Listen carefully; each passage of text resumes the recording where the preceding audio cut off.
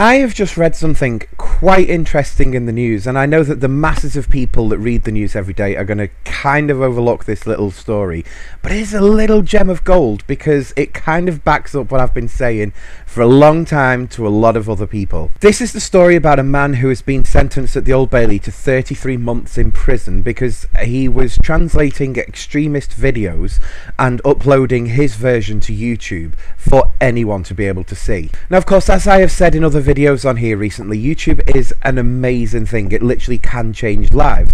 And of course, a lot of people will just hear and go, oh well, that's connected with terrorism. That is a very bad thing. Do you actually know what a terrorist says? A lot of the time over here in the West, we are told about this thing called terrorism, or what else would we call it? Oh yeah, a retaliation. You see, the thing is, a couple of years ago, America and the UK kind of got together and we had this little thing. We were like, oh, some weapons. So we went and invaded a load of other countries that we actually had no reason to go into, and we literally tore them apart for no real reason.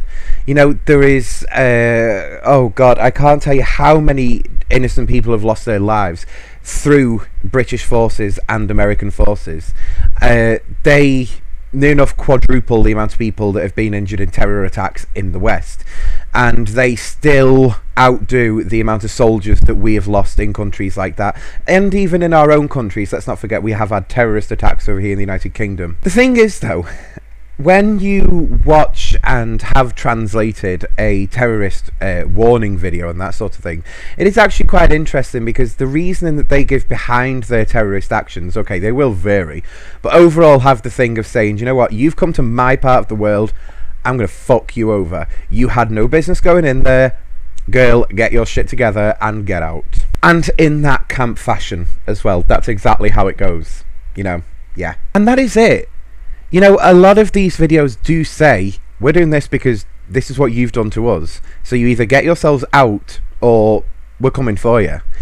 And that seems to be the message. Now, I wonder so much as to why our police forces have been working together to try and get this man sort of taken off our streets. I really have to wonder as to why they've done that, because he isn't involved in terrorism. This man has actually not committed a terrorist act.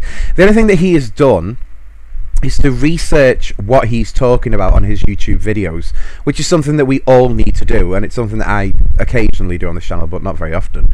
But that's the point. He's researching his point of view to know what he's talking about.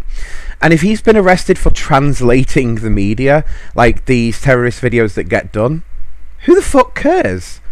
Because he's not the one who's actually gone and committed offences. He's not the one sat there saying, well, this is what he has said, you should say that too. He's translated it. So what the fuck is the problem here?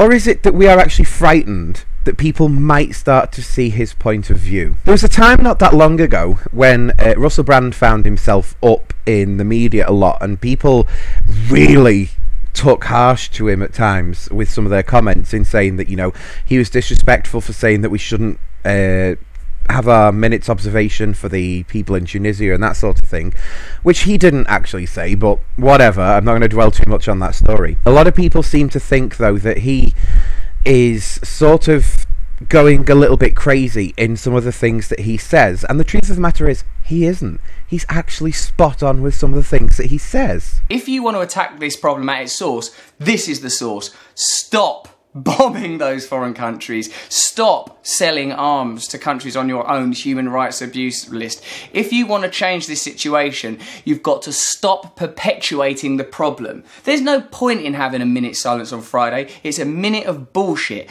As long as during that time they continue to sell arms, they continue to bomb foreign countries, they have no interest in a solution. Their only interest is perpetuating the problem and continuing to profit from it. If you respect those people, then demand that your government stop selling arms to countries on its own human rights abusers list. Demand that your government stops carrying out foreign wars on behalf of corporations. That's some true news, and it'll have a lot more impact than 1 minute silence. Never be silent. Okay, a lot of people will not like Russell Brand for whatever reason, and that is fine. But listen to what he is saying there. He's saying that the people who are telling us have this minute's silence out of respect are actually the people who have kind of created that incident, and that's not a good thing. And yet they our governments in the West are not classed as terrorists? How? You know?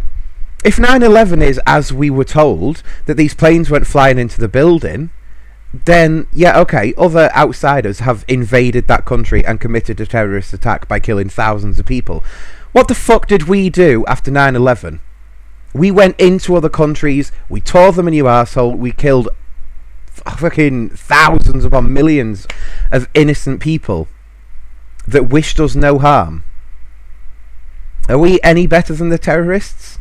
I mean, we say that we're better than the terrorists because we don't negotiate with terrorists, but what the fuck is going on? Look, I'm not going to say that the police are completely wrong in their actions, because I actually do have a bit of beef with the Greater Manchester Police, because they've also attacked the homeless, which I completely disagree with, and then they're arresting this man for translating something which is available online.